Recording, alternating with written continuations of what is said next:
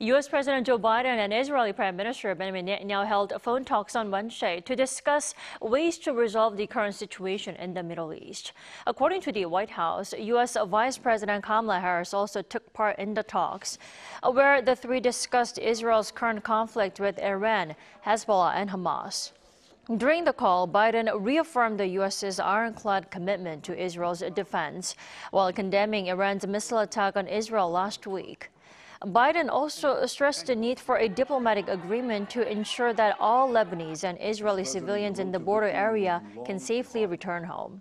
Now, Wednesday's talks marked the first phone call between the two leaders in nearly 2 months.